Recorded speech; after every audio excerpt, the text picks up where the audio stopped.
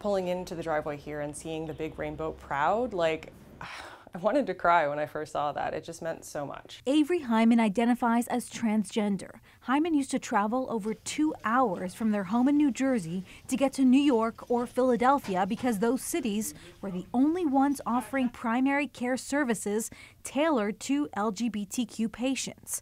Hyman says distance is something that deters many people from seeing a doctor.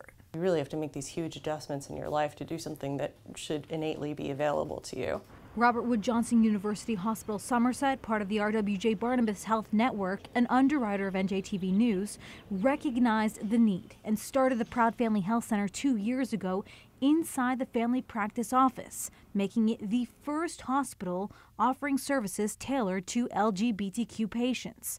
Doctors were seeing patients 1 night a week, and the wait list started to build. We had a lot of patients that were coming in from as far south as Toms River, as far north as Bergen County. The Proud Center expanded to its own office across the hall from its former site earlier this year. Even from the time that the phone is answered, they are asked questions about how they identify. I can just be myself and be not only treated accurately, but kind of like celebrated. Hyman says that's a big deal because they experience discrimination at regular practices firsthand. Kind of treating me like a specimen in a way, like they didn't understand me. According to Lambda Legal Study, 73% of transgender respondents and 29% of lesbian, gay, and bisexual respondents felt they would be treated differently by medical staff because of their LGBTQ status. There is a high incidence, for example, in lesbian women in breast cancer or in gay men of prostate cancer because of that very exact reason that they don't go to a provider to get care,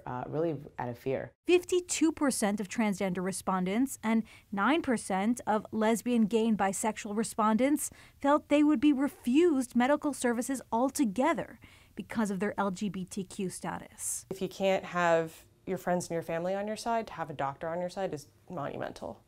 It's huge. We're really trying to hallmark ourselves as providing just basic medical care. So if you have a cold or need a wellness exam or a visit for work, you can come in and get an appointment at the same day. But as far as specialty services, we do provide HIV counseling and PrEP therapy.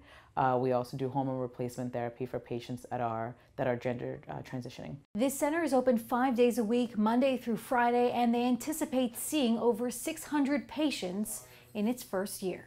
In Somerville, Leah Mishkin, NJTV News.